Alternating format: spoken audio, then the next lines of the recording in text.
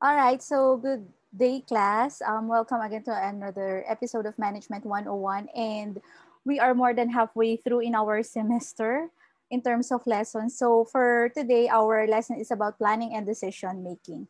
Okay, so Yan, before I proceed with this, I'm going to give you an assignment. All right. So I'm going to post, or I've already sent you the link to to the Google Drive wherein you will upload your assignment to answer this following questions. Diba? Foremost, ano muna yung idea ninyo about planning? Magplano, ganyan. So, meron ba kayong plano ngayon sa buhay? Diba? Or you're taking every day, one day at a time. All right. So regardless of, kindly answer this following questions in 2 to 3 sentences. Answer the following. Or if you want really a paragraph or an essay na as in ilang pages yan. In 2 to 3 sentences, answer. It can be written or it can be through the use of word, diba? How do you see yourself 1 year from now? How do you see yourself 3 years from now? How do you see yourself 10 years from now? So you can type this in or in Microsoft Word, or you can just um, write it down and then take a picture and then upload it in our common Google Drive there. But don't forget to, of course, write your name, then section, and the date when you will pass your assignment. So next is, this is what you call the Ikigai diagram. Guys, it is a Japanese word, Ikigai. All right? And yung letter P sa gitna, parang there are different factors at the center of it. Yung, di ba, you have your passion, your mission, your vocation, then your profession. At the center of everything, that's where your core lies, actually. Purpose, rather. This letter P is your purpose. At this moment, do you already know your purpose? Why you are here? Sometimes, I also ask my question, what's my purpose in life? Why am I still alive? Ganyan. So, um, ang gagawin nyo, kindly download this and then you can write it, or you can enter or input some words here. Things that you love doing, and then the world needs it. You will be paid for it. Okay? And then you are great at it. So you love it. Ako, I love baking. I love cooking, eating, ganyan, sleeping. I love talking or sharing things to my friends or peers. I love also to listen somehow, pero dapat active listening, hindi passive listening. Yan, the world needs it. Ayan. So sabi ko, ang purpose ko sa buhay ay to my mere presence is a blessing to the world. So the world needs it. My presence. Totoo naman eh. Siguro yung pagiging optimistic. Of course, there are times rin naman na medyo nadadown tayo. So, pero the world needs it. Based on your character, your personality, sa tingin nyo, ano yung kailangan ng mundo. And then, ito, you will be paid for it. Right now, my profession is a teacher or an academician, educator, shaping the minds that shape the nation. So, you will be paid for it. Or if you are, although your major, for example, is agriculture, but you are very good as a graphic artist, di ba? So, or photography, video making. So you can be paid for it. And then you really are great at it. So you can be, ano yung ilalagay mo dito? There has to be 5 or 10 factors here. You are really great at it. I am somehow spontaneous. I speak out my mind, but of course, there are advantages and disadvantages of that. So, the intersection between the things you are great at and things that you love, that's your passion. And then the intersection between you love it or them, and the world needs it, that's your mission. And then you will be paid for it, the world needs it. That's your profession. And then your vocation, you will be paid for it, and you are great at it. So, that's your vocation. So, sabi nga, di ba, lagi ko sinasabi sa inyo, choose a job or something productive that you want to do for the rest of your life na hindi ka mapapagod talaga. I remember I have a batchmate from college, agribusiness major kami, pero he went to Accenture and became a software engineer.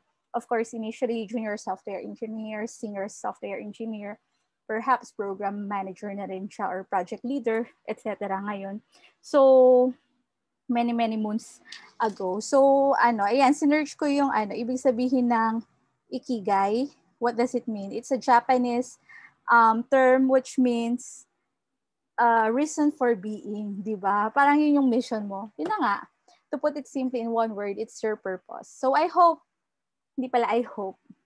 kindly do this class because this is part of your assignment and the submission to our common Google Drive will be on or before April 16th. So I'll be uploading this maybe today or early of April 15th. Okay, so let's proceed with our lesson. I hope to be really making this fast. All right, so what are our objectives for today's session in planning? To define what planning is, of course, and to determine the process of planning along with this, yan, di ba? Ang dami-dami. Explain the importance of planning, discuss the type of plans according to breadth, time frame, and frequency of use, differentiate strategic plans, STO, strategic, tactical, and operational plans, explain what management by objectives is, or MBO, and then characterize a good goal versus objective, which is more long-term in terms of time frame. And then we also have to discuss the contingency factors in planning, the contemporary issues, and the strategic planning process. This is very important because all organizations do this. Actually, even in your respective organizations, you do this. All right. What else? Explain the different planning tools and techniques. Okay. So,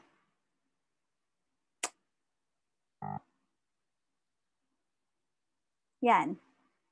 In your head, answer that question. What is planning?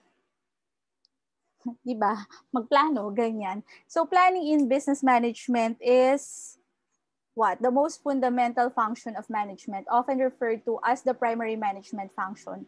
So fundamental, when we speak of it, it is the basic or the foundation. All right? So what is the fundamental of your being? Mga tipong ganyan, mga existential questions. Sometimes, yung mga existential questions, sila yung mahirap sagutin. Diba? And then goals and plans, diba? In planning, we have these so-called goals and plans. Goals are the desired future state or statements of what an organization wants to achieve. Plans are the blueprints for meeting those goals. So basically in planning, diba, we strategize. We have this foresight for the organization, diba? Sabi nga ni one of the management gurus, Dr. Stephen Covey, begin with an end in mind. So meaning that you have that desired state. Okay? So I thought when I was in college, after 10 years or early 20s, ikakasal na ako. Pero up until now, hindi pa rin. But that's okay because maybe God has other plans. So in planning for businesses, you specify the resources, tasks, activities inside the organization. So goals, those are more long-term, meaning the future state. Kaya nga ngayon ang mga nauuso yung mga sustainability plans ng kahit anong organization, intergenerational continuity, mga tipong ganyan. So,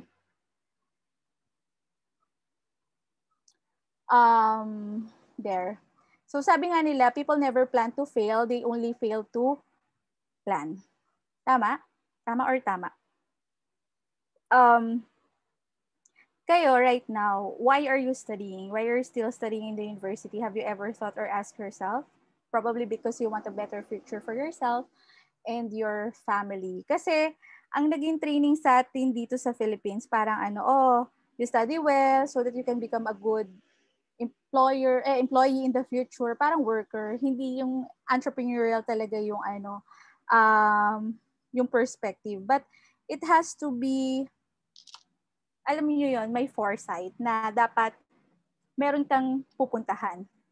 'Di ba? Pero when I was in my early 20s, I dilly-dallied. So meaning that parang come what may, parang YOLO, you only live once. Pero at some point, especially as I was aging, parang I sought for something more constant or permanent. And true enough, di ba, my longest running job so far is in UPLB.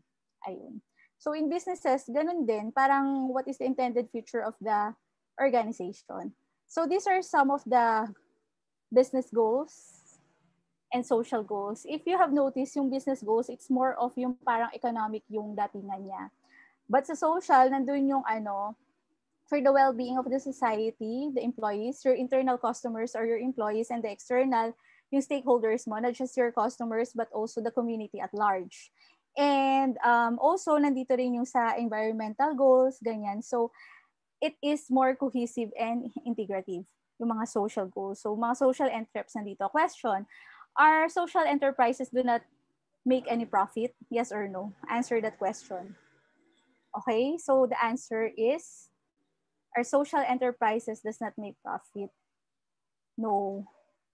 Parang they actually make profit. Of course, how can they sustain the operations of their organizations? It's not like a charitable institution. Only that yung mga social enterprises, whatever earnings they have, they give a large portion of it to the society. So one example, Agria.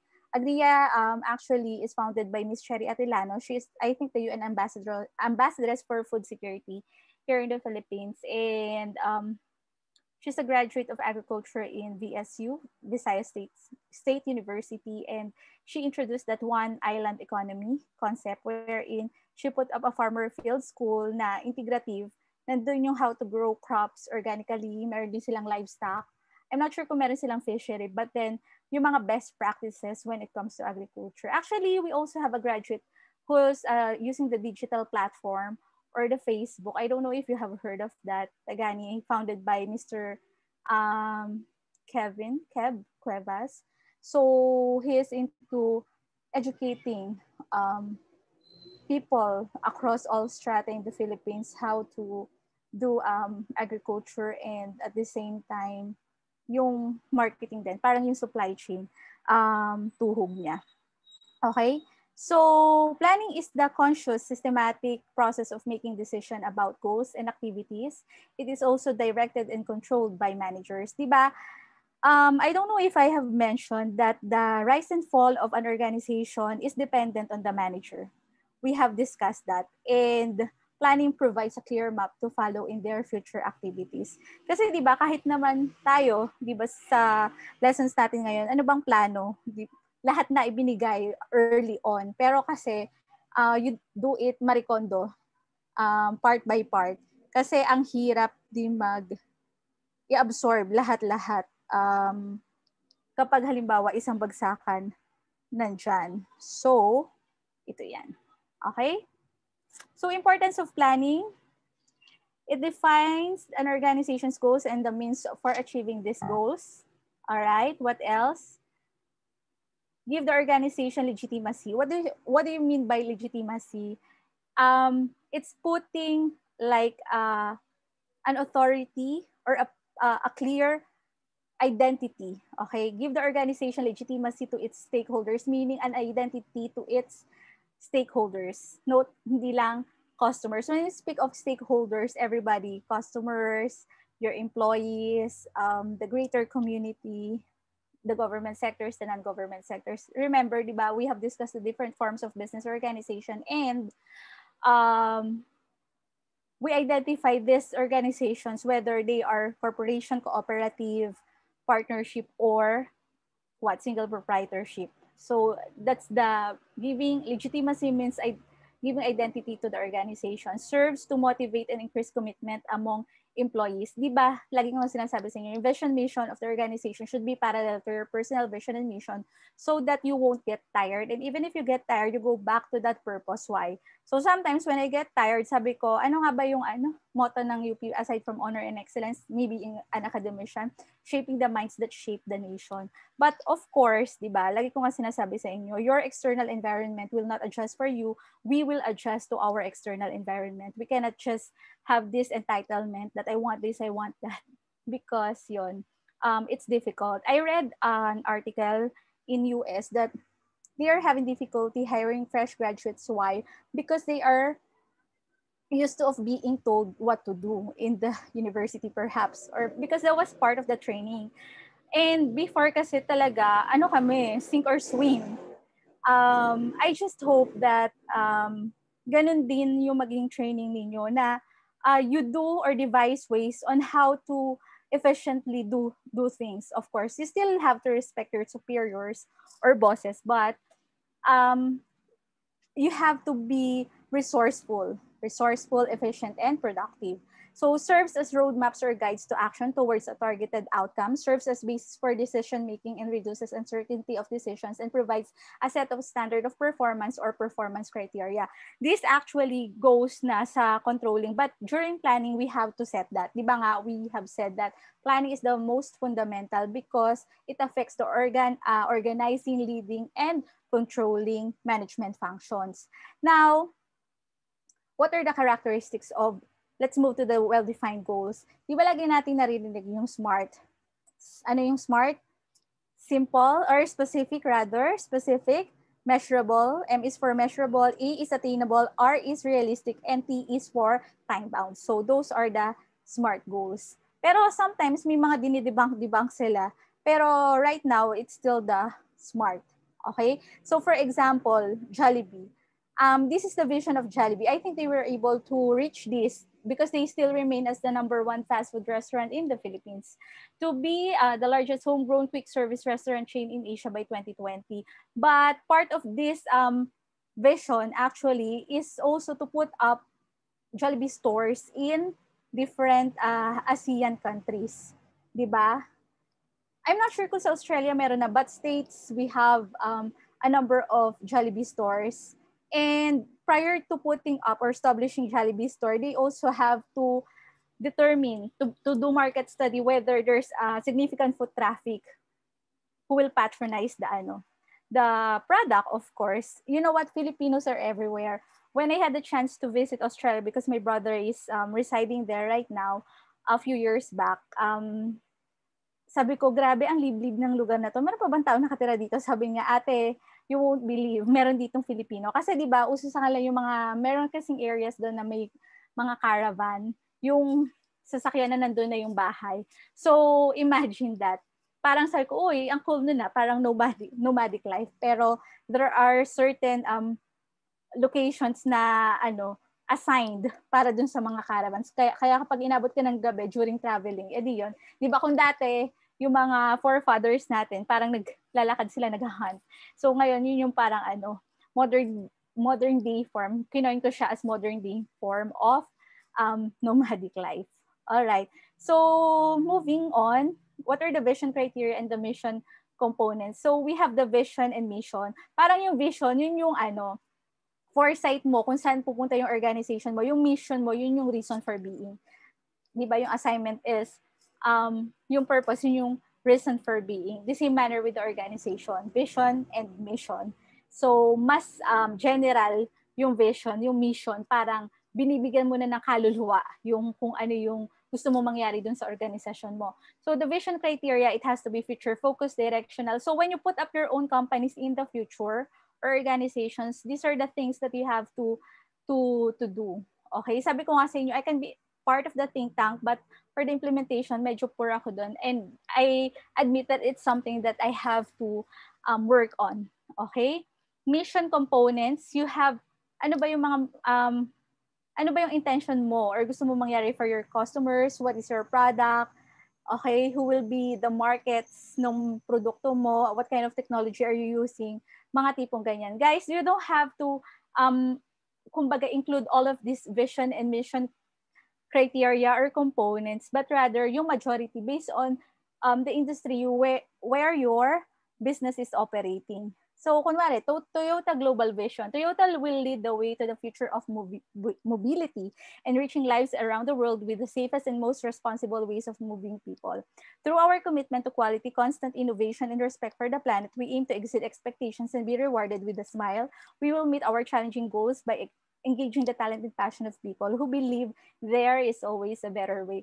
Guys, I was just happy that last year, I don't know if it has been existing in the Philippines, the hybrid car. Have you heard of that?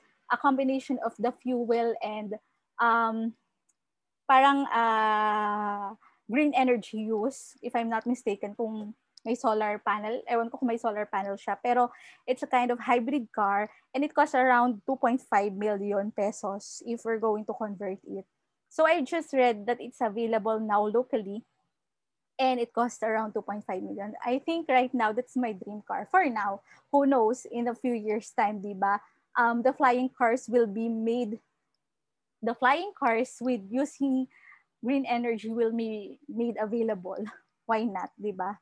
So, yon. It's really very interesting. Now, question, di ba yun nga yung vision ni Toyota, future of mobility, tapos, yung safety nandyan din, di ba? Quality, constant innovation, and respect for the planet. So, ayan, safest and most responsible ways of moving people. Question, dito ba, sa palagay nyo, this is a Toyota car. If I'm not mistaken, this is Vios. Buhay or patay yung mga pasahero niyan? Buhay. Okay, kasi kinlaim ng Toyota that they are following the integrated safety management concept. But I think it was a miracle na buhay yung mga tao doon. Kasi parang ang explanation doon, kapag halimbawa, nagkaroon ng collision, okay, so instead na makrush talaga, kasi yung ibang kotse parang nakakrush na pa ganyan, parang pag gumanon siya, babalik, parang magiging elastic ulit. Parang ganun, yung sinabi. I don't know how true is that, but you can research on the internet and read or share in our class what really exactly happened there. But they attribute it, di ba? Kaya walang namatay na tao because of their integrated safety management concept. And of course, it is an engineering task or job. So, ayan o, di ba? Dito, meron ditong pre-collision system, alert, pre-collision, brake assistant, types, regular type, etc.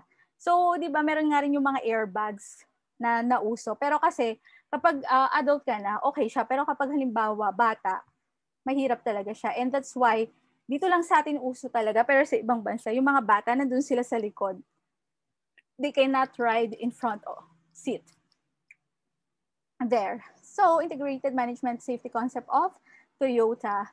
So now let's move on naman to the levels of goals or plans and their importance. Okay, we have this so-called the STO. So note guys that if we try to associate yung STO or strategic, tactical, operational, these strategic goals or plans are being what? Crafted or thought upon by the senior management or the top level management, organization as a whole.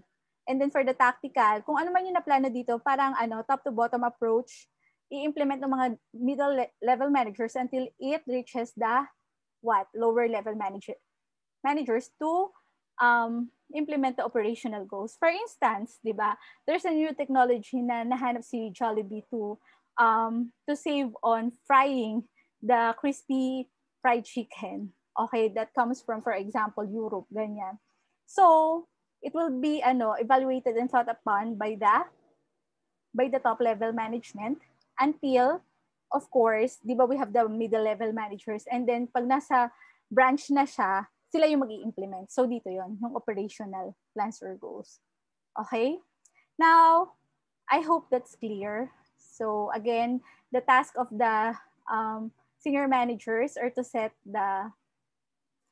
to oversee or parang kumbaga to plan out as a whole for the company. Okay, so those are strategic goals, and then the tactical plans, and then the operational goals.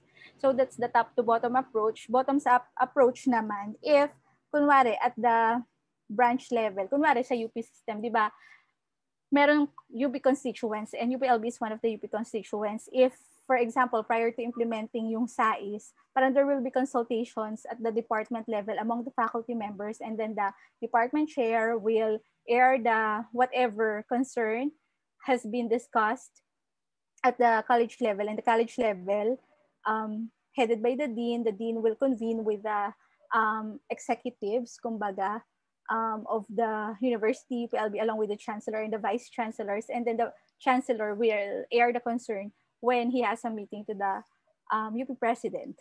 So that's the bottoms-up approach. Okay, so I hope that's clear. Levels of planning, strategic plan covers the entire organization and sets overall organization goals.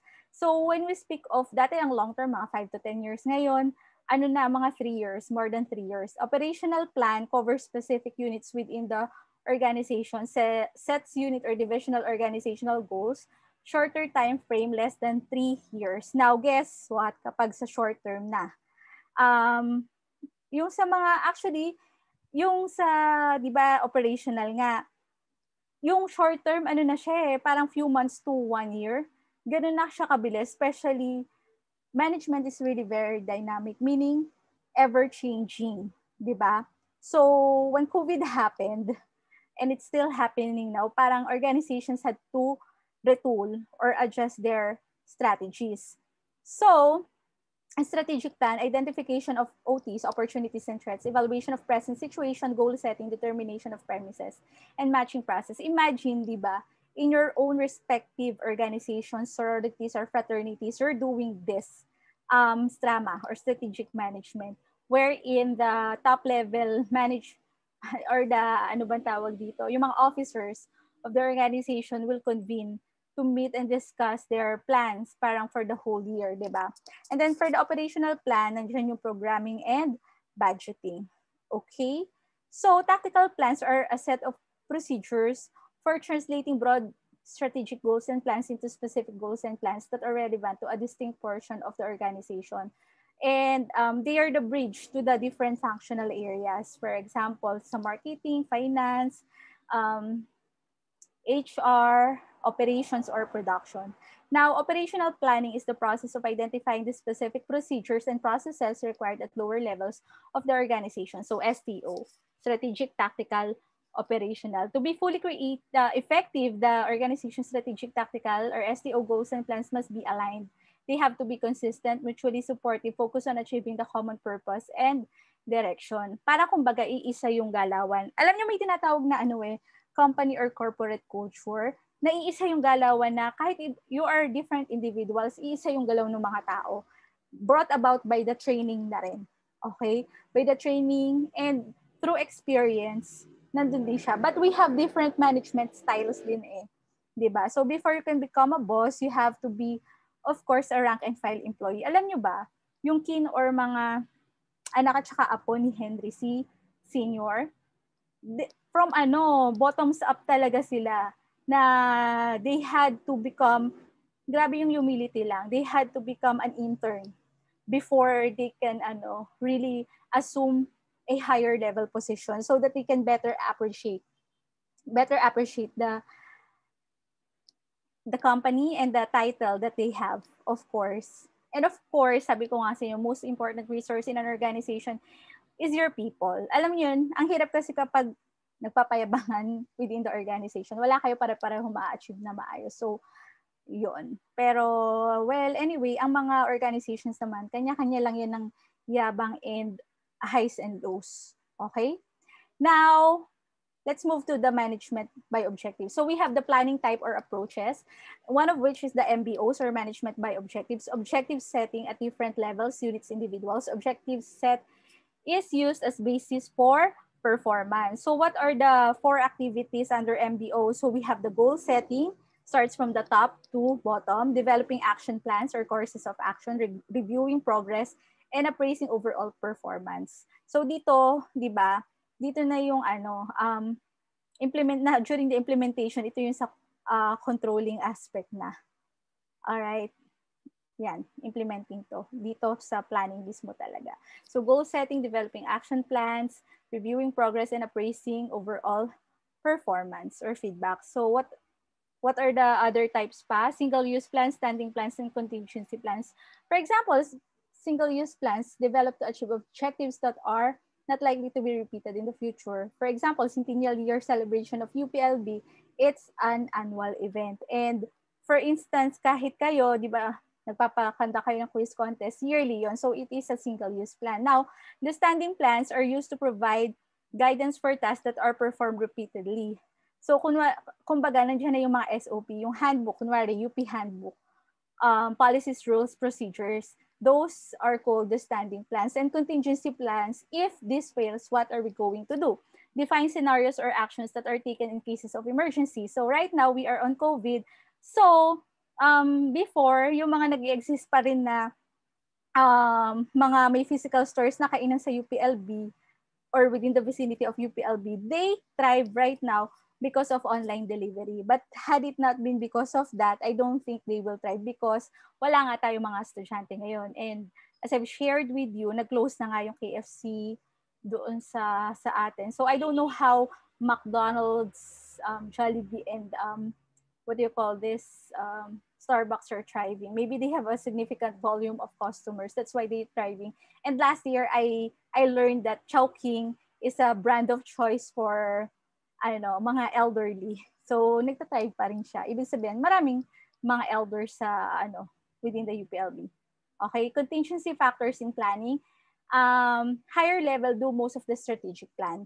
Lower level do most of the operational plan. So, that's what we have to remember. And they have to adjust based on the degree of environmental uncertainty. Remember, during the early parts of the class, yung environmental uncertainty, the more uncertain the environment, the more flexible the plan should be. That's why, di ba, hindi kinaya ni Nokia ang changing, rapid change in the environment. Kasi either you stay or you be called out from the industry. Yun lang yun eh. Yung Kodak, di ba, they have the, before yung developing of photographs through yung sa film. Pero ngayon, pinasok din nila kasi yun sa photocopy and sa printing.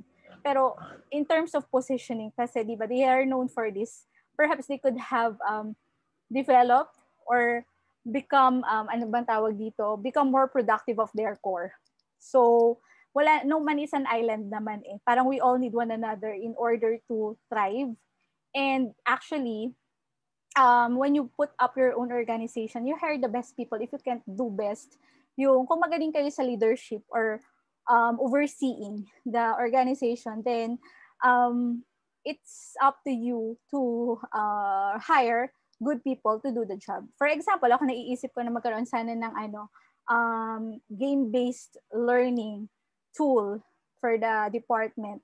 But for the technical side, I don't know it. So that's why I have to form a team because, of course, I need a developer, I need an IT expert, and aside from the funding. So that's where I should come, parang for the funding of how it can be implemented. All right? So length of future commitments, plans should extend far enough to meet those commitments when plans are developed. All right? So, criteria for good goal, nasabi na natin to, yung sa SMART, specific, measurable, attainable, realistic, and time-bound. What are the contemporary issues in planning? Criticism in planning.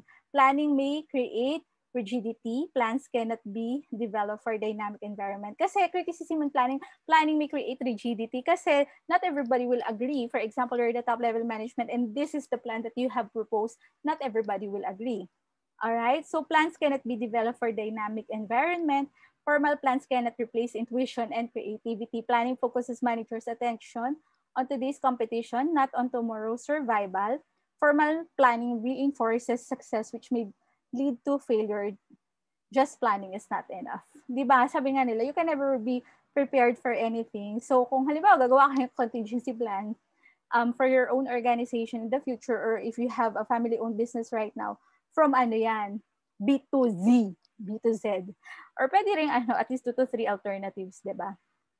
So, strategic planning defined. I think we are halfway through. Please bear with me. A set of procedures for making decisions about the organization's long-term goals and strategies. So, strategic goals are major targets or end results relating to the organization's long-term survival value and growth. Strategy is a pattern of actions and resource allocations designed to achieve the organization's goal. So, strategic planning, strama. I remember before when we went to Tabuk, Kalinga, a friend and colleague actually brought me and other 2 friends to Tabuk, Kalinga to give a business development planning or strategic planning for a cooperative. So, it starts with the vision and mission setting. Okay, and it comes from the members of the cooperative. They were divided into several groups. Sometimes, yung mga pen and paper, pero ang ginamit namin nun, pentel pen and Manila paper, they really are very helpful. So if we have the physical class, I would ask you for the case analysis to do that. Parang I will give you early on the case, business case, and then you read it, and then you analyze it ahead of time, and then you're going to put everything dun sa Manila paper. I think it's a good activity. Okay, kaya nga, sabi ko sa inyo, despite of the online learning, you still meet your, what? Group mates. Okay? So historically, strategic planning emphasized a top-down approach. Senior executives and specialized planning units develop goals and plans for the entire organization. So today, senior executives increasingly are involving managers throughout the organization in the strategy formation process. Ayon. So what is strategic management? Decisions and actions used to formulate and implement strategies that provide a superior fit between the organization and its environment to achieve organizational goals. So STRAMA, ito yung tinatawag na STRAMA. Management concerns strategically position the organization within the environment. Alam nyo, madugo tong STRAMA kasi nagiging source of conflict din siya because why? Because they are fighting for what? Budget. Parang sa rin, di ba? Sa Philippine government, kunwari yan, Office of the President, then the Office of the President will allocate the budget for different departments.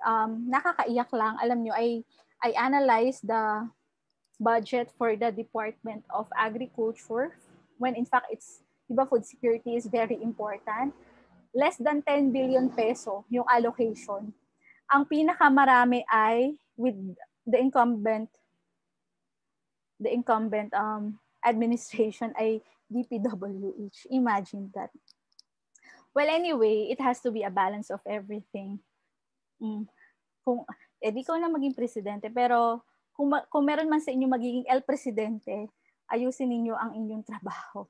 Parang always think of the common good or welfare, not just for yours. Kasi in the first place, guys, sabi nga, money and power are the acid test of character.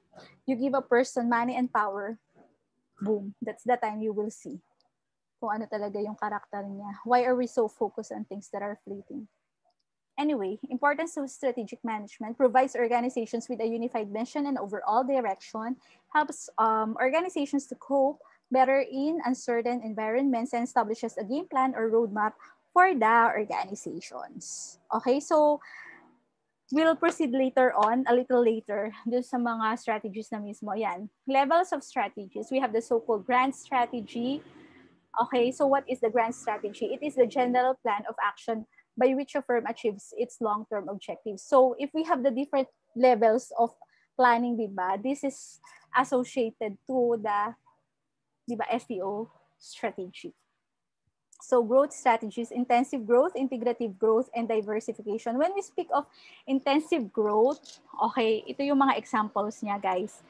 We have the so-called backward integration, forward integration, horizontal integration, and conglomerate integration. When we speak of backward integration, for example, the core business of yung cooperative na inanalyze ko ay feed production, feed milling. So to backwardly integrate means what? Gaining control of your inputs. Ano ba yung major input for animal feed production? The yellow corn. So are you going to have a contract or memorandum of understanding or agreement with the cooperative who produces, with farmer cooperative members who produce yellow corn? Or are you going to have your own plantation of yellow corn? So something like that. Will it be more costly or will you save on that? So that's the backward integration. Remember, gaining control of your what? Inputs. Okay? And then, how about for the forward market? Gaining control of your, ano bang ang market ng animal feeds? Eh di malamang mga farms, may it be backyard farm or commercial farm, or they can also put up their own what? Branch in different locations, di ba? Branch-owned outlets. Okay, so that's the forward integration. That's the time you what? Gain control of your market. Okay, or customers. So do not forget that. I might ask that in the exam. Okay, so for those are just some of the examples of the intensive growth. Now, for the integrative growth, di ba, na-discuss na natin to, yung market development, market penetration. Those are some of the strategies of integrative growth. And then diversification means producing different sets of products or services in your own company. For example, di ba, GG Summit, Gokong Way Summit, they are just not, they have URC or the Universal Robina Corporation for the snacks, di ba? It's part of the agro industry. They also have the Cebu Pacific. They also have the energy. Para katulad din ng San Miguel. So, for example, yung diversification, they have this, actually conglomerate na nga yung tawag sa kanila eh. And it's part of the, it can be a combination of different strategies, diba? Intensive growth. Yung conglomerate, part siya ng intensive growth. So for diversification, for example, URC, let's take muna, URC or Universal Robina Corporation. They are the producer of what? Of healthy snacks, diba? Of snacks. Mga Jack and Jill, if I'm not mistaken, yung mga bread, sticks, etc. And they are also the producer of C2.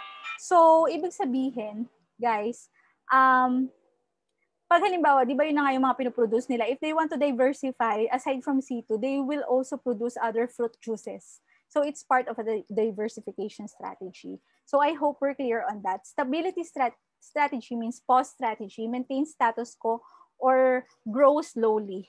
Okay? So, for example, saturated na yung market, this can be applied. I don't know if Jollibee is on its stability strategy. I don't think so because they are into joint venture or partnership. So, let's assume, for example, yung Happy Cup na they have already saturated all the LGUs or municipalities in the Philippines. Parang they would employ a stability strategy and assess muna yung performance of the current number of branches nila. So, suppose. So, yun yung example ng stability or pause strategy. Retrenchment, downsizing or right sizing. Retrenchment, meaning you're calling out people. For example, in Erie, a few years back, they did this. Why? Because the external support or funding, kasi they operate based on donations. Yung Bill and Melinda Gates Fund, bumaba na. From what I heard parang kumbaga na-transfer na to other areas yung kanilang support, hindi na saray. So going through a period of forced decline by shrinking or liquidating current businesses right now, especially with the pandemic, a lot of businesses, especially the MSMEs, had downsized, okay, or retrenched people. Actually, ERI is it is an international non-government organization and it's part of an umbrella called CGIAR, the Consultative Group of International Agricultural Centers, CGIARC. Okay, so for rice research, we have ERI. For corn, we have CIMIT based in Mexico. Meron din sila sa grains, meron din sa hogs, etc. ILRI, yung sa hogs if I'm not mistaken. Now, so just to show you, these are some of the examples of the grand strategy. Okay, so the parameters here, we have the market growth and the competitive positioning. So it depends on where the company is positioned or your company. So if you were tasked to, for example, you were tasked to analyze the external environment and how do you fare in terms of your competitors, you can make use of this, actually these parameters and advise, suggest strategies based on where you are positioned dito sa quadrants na to. Diba? We have these 4 quadrants. So kapag nandun kayo sa rapid market growth with strong competitive position, these are the strategies that you can employ. But then guys, it also comes with the cost. So you also have to do the capital budgeting or the benefit cost analysis. So sabi ko nga sa inyo, if you're not really adept on it, you can hire people or ask for some friends to do it for you. All right? Now, yan, strategic planning process. This is what I want you to memorize or to assimilate by heart. So, collectively, we have the 3 collective steps: formulation, implementation, or evaluation, or FI. Okay? So, we have here your external analysis, internal analysis. External, ito yung PESTE or PESTE ninyo based on the industry that you are in. And then internal analysis, yan yung sa corporation ninyo. So yung statement of purpose dito, it is yung sa corporation ninyo. And then based on your statement of purpose, dun kayo mag-create ng long-term goals. And then strategy development, evaluation, and selection, creation of policies and annual goals, resource allocation, and then you will do the controlling part, measure the what? Performance metrics and evaluation, and then the feedback. It will feedback doon sa inyong mission statement of purpose. Okay? So, step 1, there are 6 steps or 7 dito. Anyway, identification of organizational mission goals and objectives. Mission is an organization's basic purpose and scope of operation. So, what do you have to answer? What is the reason for being in the business? Parang, personally, what is my reason for being? What is the reason of this business for existing? Ako kasi nira-rationalize ko dati pag nahihirapan ako, sabi ko, parang ano bang purpose ko dito? Which is quite wrong. In the first place, prior to signing the contract, you should have already thought kung bakit ka ba papasok sa organization na yon. So, anyway, moving on. Guys, let me just tell you that walang aayon palagi sa gusto ninyo. Parang sometimes okay yung salary, okay yung trabaho nyo, pero hindi okay yung kasama. It's a bit difficult to stay. Kasi it depends on your where you put the weight. Kumbaga, so much weight. Kung hindi naman ganun kalaki yung sweldo, pero okay naman yung trabaho at saka mga kasama, well then, perhaps I can survive better in that kind of organization. Anyway, so mission states the organization's values, aspirations, and reason for existence. We have these factors or parameters, okay, components of the mission statement. So I think I've shown it early on in the slide. Okay.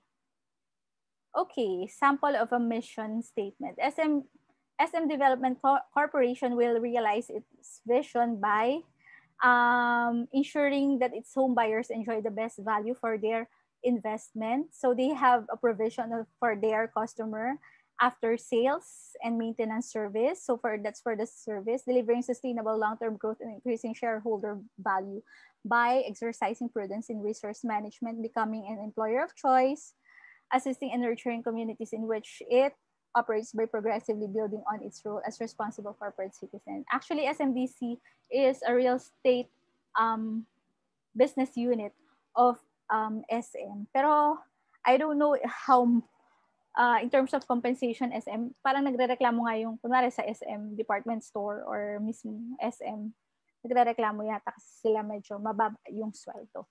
Anyway, mission statement sample pa: to serve great tasting food, bringing the joy of eating to everyone. JFC or Jollibee Foods Corporation. URC is Universal Robina Corporation, the customer's first choice in fun snacks. We are the dominant market leader in the Philippine snack foods industry.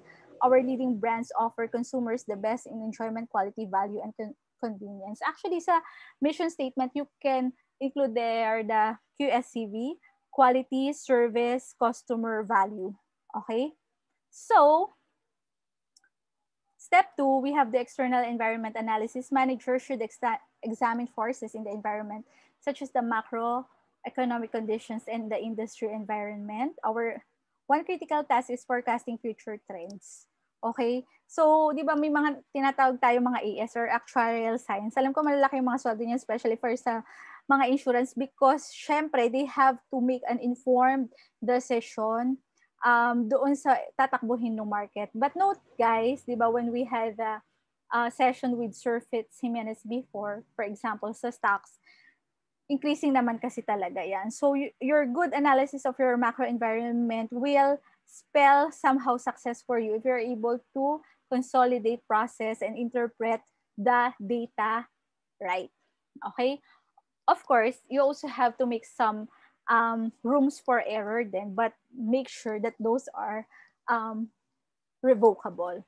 Opportunities and threats should also be identified. So what are opportunities? Positive trends in the external environment, threats, negative trends in the external environment. For the step 3, nandiyan na yung internal environment analysis. This kind of internal analysis provides strategic decision makers with an inventory of the organization's existing function, skills, and resources, as well as its overall performance. So you have to look into what the firm's resources and core competencies, and a final area may include benchmarking. So this is the answer to the question, what is the other term for best practices? That is benchmarking with other firms.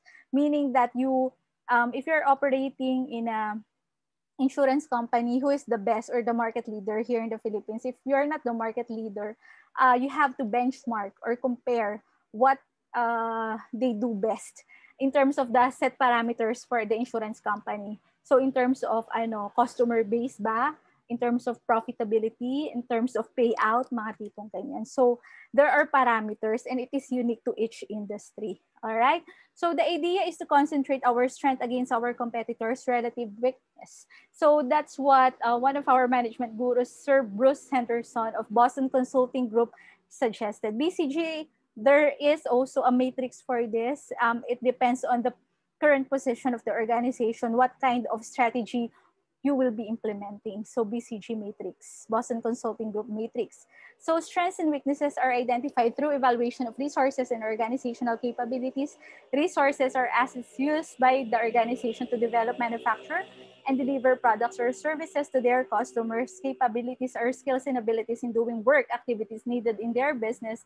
Strengths, what an organization does well, or any unique resources that it has, and weakness, what an organization does not do well, and resources that are lacking. Actually, guys, you can skim with this video presentation there. So SWOT, once you have your external and internal environment analysis, you will be able to come up with a SWOT matrix. It's again another management tool. Okay, by completing steps 2 and 3, managers will be able to yield the SWOT. Okay, once SWOT has been completed, SWOT matrix, management will be able to begin to formulate strategy, di ba? Remember, SWOT is a management tool used to yield or derive your strategy for the organization. So formulation of strategies, we have the so-called corporate strategies, business strategies, and functional strategies. Kung kanina STO ngayon CBF.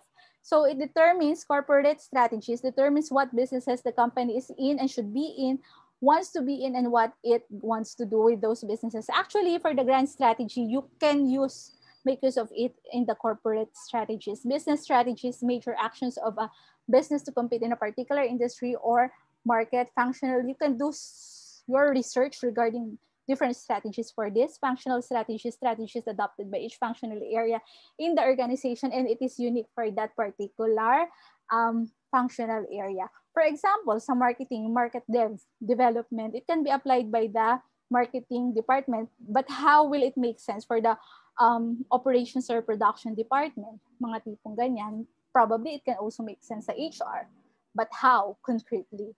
All right. Now, some examples of the corporate strategy. Yan. We have the concentration, concentric, diversification, vertical integration. These are just some of the management terms. Concentration means a strategy employed for an organization that operates a single business and competes in a single industry.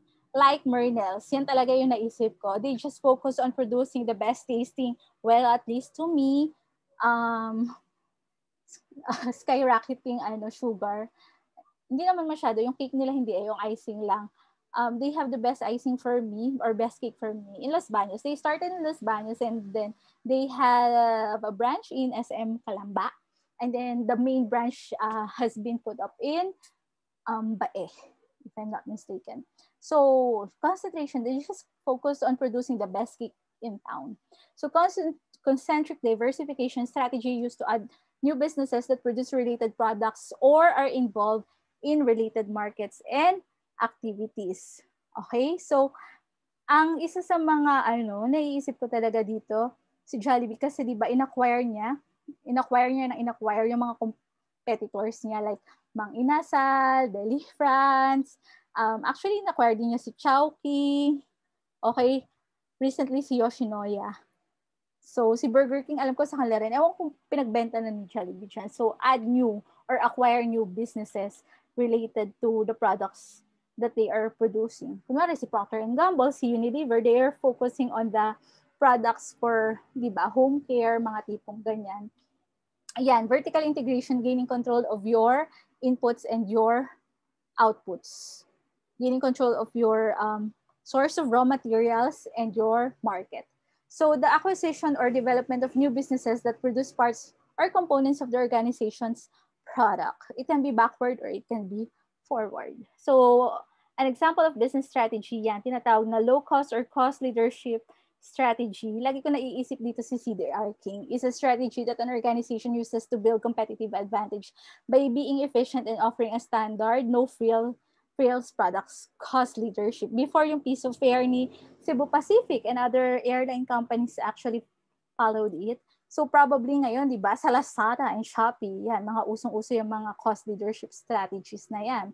I remember when I was looking at Instagram, the price at Instagram was twice the price if you compare it in Lazada and Shopee. Di mag-Lazada and Shopee na lang ako yan. Nabudol ka na ba? Online shopping. So, differentiation strategy is a strategy, hindi ko talaga inakala aabot ako dito. Actually, yung GCash, it started more than 2 decades. Inakala nyo ba na aabot kayo sa online shopping? Di ba? Parang never. But then, that's how we do business right now. Differentiation strategy is a strategy that an organization uses to build competitive advantage by being unique in its industry or market segment along one or more dimensions. Can you think of a company that actually employs a differentiation strategy? Sabihin niyo si Apple, ganyan. Bukod kay Apple, kay Samsung, sino pa that are used to build competitive advantage by being unique in its industry? Sino ba? Well, it's a kind of service kasi si Lazada and Shopee for me. So, they are not differentiated, not highly differentiated. Yung naisip ko dito actually, in terms of mga organically grown products, yes, it's a kind of differentiation strategy. But boy, it's hard to do organic farming because it's more labor intensive and the crops have to be grown under a greenhouse. So you have much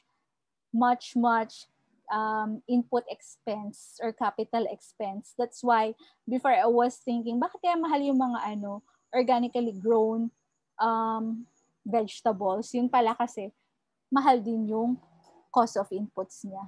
It's differentiated, yes, but is there a large market for it? Actually, no. That's why it captures a certain, probably the AB market, a niche market. When we speak of capturing a certain group of people, it's called niche, N-I-C-H-E, niche market.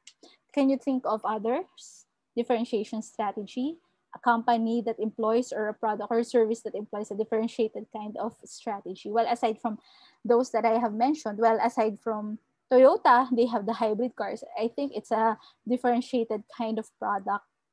Ay, yung mga ring lights natin, tsaka yung mga condenser ba? Anyway, parang grabe lang yung sabi ko, grabe, the Chinese basically produce everything. Napansin ko yung mga nabudol sa akin ng Shopee at saka Lazada. Sabi ko, hindi na ako magpapatronize ng products galing China. Pero alam nyo, basically everything came from China. I don't know. Anyway, functional strategies designed and implemented in different business functions. Yun nga, di ba? Dapat mga functional areas. So, supports the business level strategies implemented by functional departments. Examples are pricing and promotion strategies. Yung sinabi ko sa inyo kanina, yung mga market penetration strategy, market development strategy by the marketing department, use of innovation and automation by the product department. It can also be an example of a functional strategy. So for the step 5, ito na yung implementation. There are 2 major trends related to implementations. Organizations are adopting more comprehensive view of implementation. Managers at all levels of the organization are being involved with the implementation process. So implementation generally involves 4 related steps. Define the strategic task, assess the organization's capabilities, develop an implementation agenda, create an implementation plan. So suppose that our department is planning for an international conference. Will the faculty members be performing the tasks which are supposed to be outsourced? And if yes, how can you expect them to perform given the instruction, research, and extension task or jobs given to them? Well, I think people can multitask, but then we can become more effective and efficient if we have this focus, right? So kahit kayo, di ba, kaya minsan nakaka-burn out because alam niyo yan, parang too many things to do, so little time, and at the end of the day, with all the so many things that you're thinking of doing, you end up doing nothing. Well, anyway, that's it for the implementation strategic control, a system designed to support managers in evaluating the organization's progress regarding its strategy and when discrepancies exist, taking corrective action. So, question ko, when do you control prior, during, or after. Kunwari, di ba, nagtrabaho kayo sa gardenia, tapos kayo yung QA or Quality Assurance Supervisor. Kasi mechanized na sa gardenia parang there's a low level of human intervention when it comes to producing their products. That's why, di ba, fresh bread and with little human interaction talaga or intervention. Kasi makinarya na yon. So, di ba, they have these big machineries. I remember, you can search siguro sa YouTube how it operates dun sa mga big bread companies. You have to do the controlling in all aspects, prior, during, and after the product or service had been produced. So, the organization must develop performance indicators, performance indicators or parameters or KPIs, key performance indicators, and information system and specific mechanisms to monitor the progress. Normally includes the budget, of course.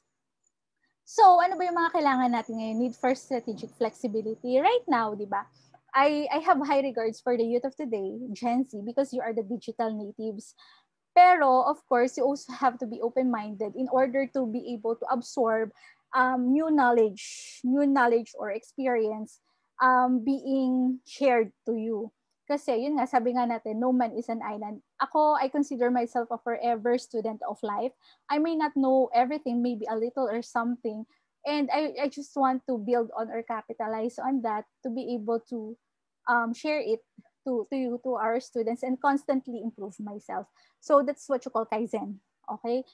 Yun yung importante talaga sa mga organizations. Before, when I worked for a government agency, way back, sabi ko, ano ba naman yung mga matatanda dito, parang inugatan na sila na gano'n na lang ginagawa. Pero na-realize ko kasi it's part of the culture then, the organizational culture. And sabi ko nga, instead of noticing other people's mistakes, why not, di ba, evaluate yourself? So, yun na lang yung ginawa ko without me realizing na I'm becoming the person I detest to be. And that's really grave.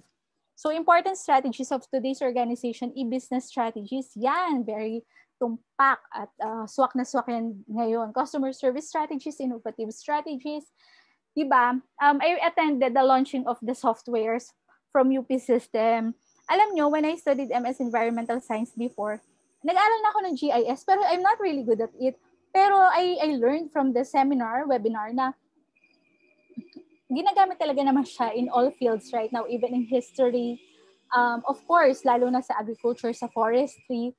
GIS is Geographic Information System. It's a kind of tool na wherein mas mabilis mo makikita, bukod pa to sa Google Maps kung ano yung situation. For example, sa agriculture, I don't know if you have heard of Field LiDAR or Project NOAA. So those DOST funded projects or programs rather have an inventory of the natural resource system in terms of terrestrial and aquatic here in the Philippines. And that's really very exciting. I think it's made available to the public basta magsusulat ka dun sa agency and where you're going to use that. So for example, anong application na GIS or GIS tool or Geographic Information Tool sa agribusiness? For instance, di ba, dun sa locality ninyo, ilan yung mga commercial and backyard farms dito in terms of, kunwari, crop production, and where are the other available areas for producing this specific crop. For example, sa San Pablo, where I am from, marami talaga dito dating coconut. Pero yung we have 80 barangays, around, if I'm not mistaken, 40 plus is, the majority is rural barangay, and then yung the rest ay urban barangays na. So, of course, nasa rural barangays yung maraming mga coconut plantation. Ganun. So, meron pa ba? Is there still a room for growth? Or saturated na siya? Mga tipong ganyan. So, relevance of GIS in agribusiness.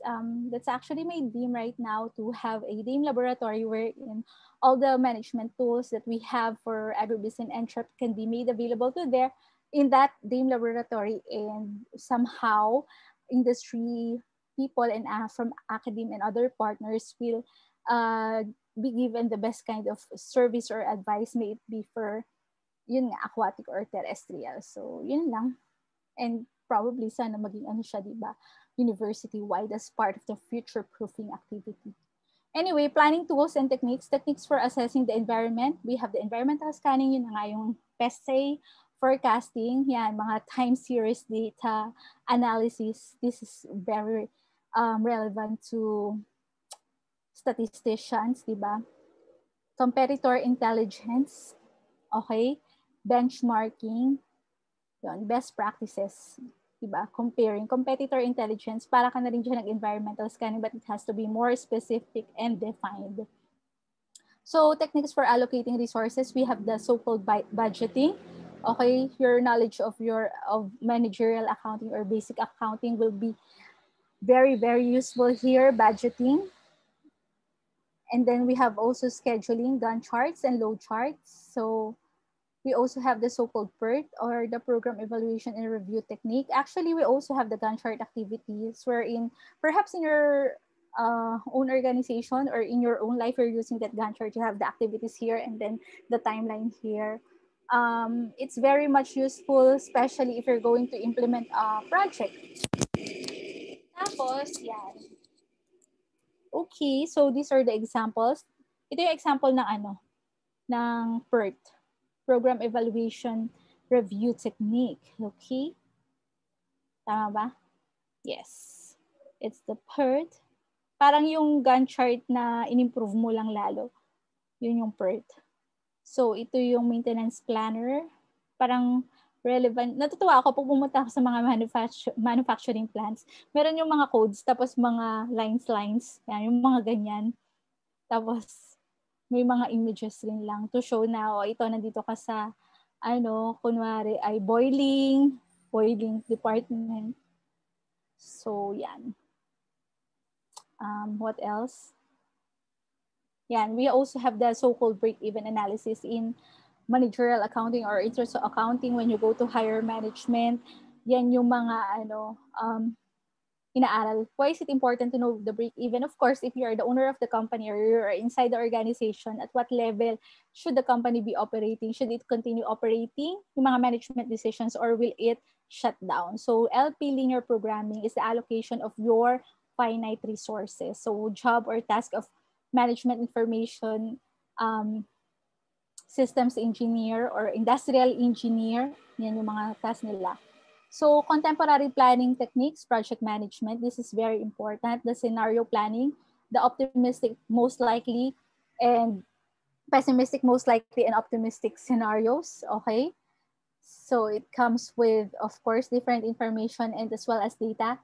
So decision-making process, identification of a problem, decision criteria, weights to, ito yung decision criteria na commonly ginagamit sa cases. Pero kaya nga gusto ko isali kayo dun sa international case competition to know or whether they are still using this or they are developing other or using other tools or techniques. Analysis of alternatives through pros and cons, selection of an alternative, implementation of alternative, evaluating decision effectiveness. Siguro turuan ko kayo ng VRIO.